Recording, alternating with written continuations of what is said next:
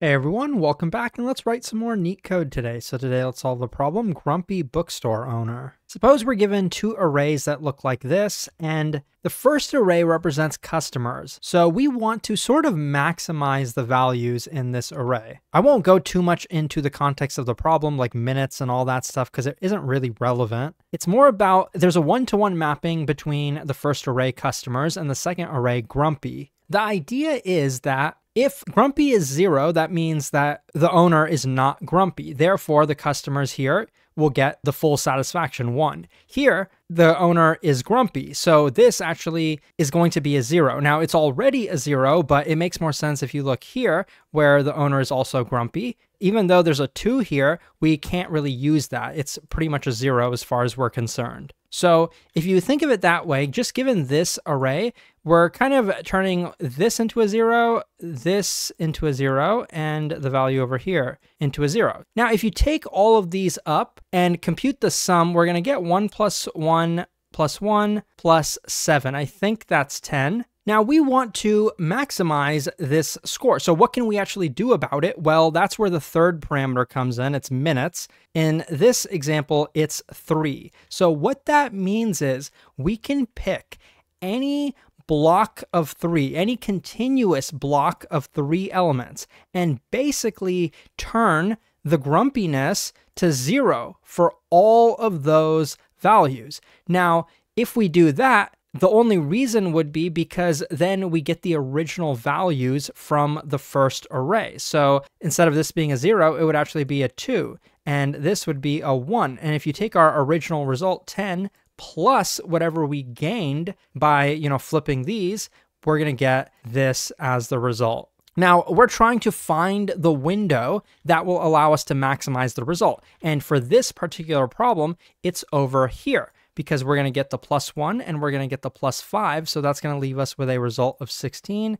That is the output for this problem. Now, the brute force would be an n times m solution, where m literally is this parameter and n is the length of the array. Can you think of that brute force solution? Well, I kind of just showed you one example of it, but think about every possible position this window could be in. It could be over here, it could be over here, and every position pretty much, right? So for any given spot like this one, we want to compute for only the positions where grumpy is a 1, we want to compute the sum of these values because these are the ones we're allowed to flip back. So in this window, we'd say that it's a 3. For the next window here, we'd say that it's actually just a 1 because this one's already 0, this one's already 0, this one is a 1, we flip that and we get the 1 back from here. So pretty much every single window is going to have some score assigned to it. We obviously want to maximize the result. The result is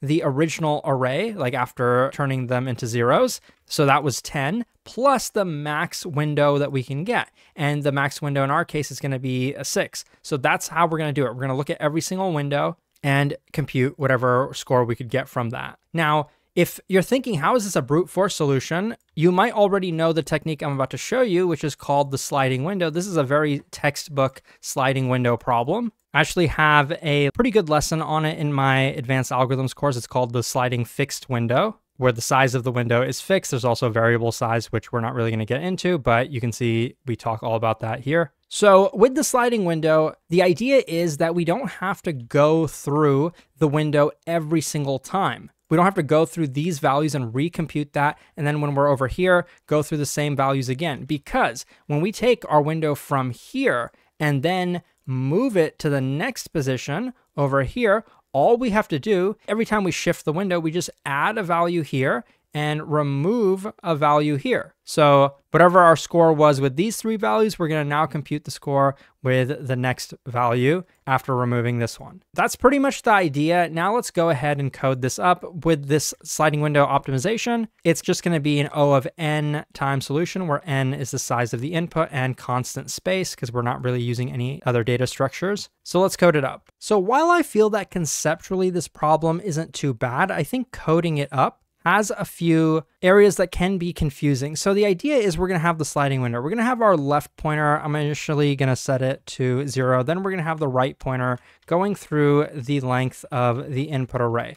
Now we want to know the score of the window, right? Like when I say score, I mean how much we could get from the current window if we flipped everything in that window to a grumpy score of 0. So that's why I'm not saying all of that every single time, because it's a lot to say and it kind of just makes the explanation more confusing. In terms of code, it's pretty simple. If grumpy at the current index R is 1, then we're going to take whatever value is at the same index in customers, and we're going to add that to the current window. Now, I also want to keep track of how many are satisfied. And what I mean by that is I want to sum up all the satisfaction scores where grumpy happens to be 0. So where it's not set. So I can actually put this in an else condition, and then I can say this: add to satisfied the value of the customer at that index. Because this satisfaction score is like the base score that I was talking about earlier. In the example, it was 10. And that's because this is how much satisfaction we have without changing anything at all. So that's like the base.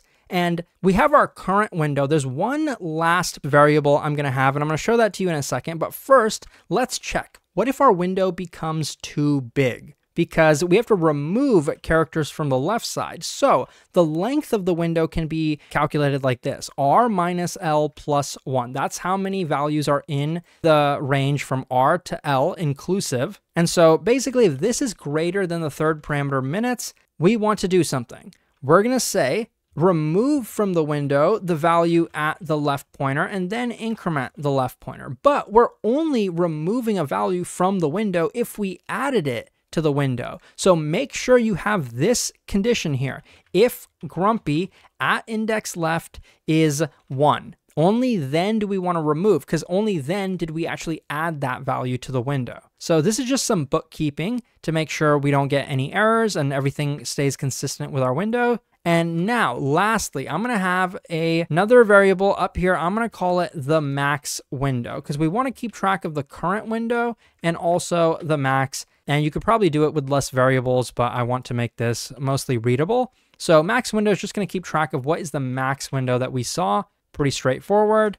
At the end, you probably can guess the calculation. Look at the variables I wrote out. What is the return value going to be? Based on the drawing explanation, you should be able to figure it out. It's going to be satisfied, like the base score, plus the max window.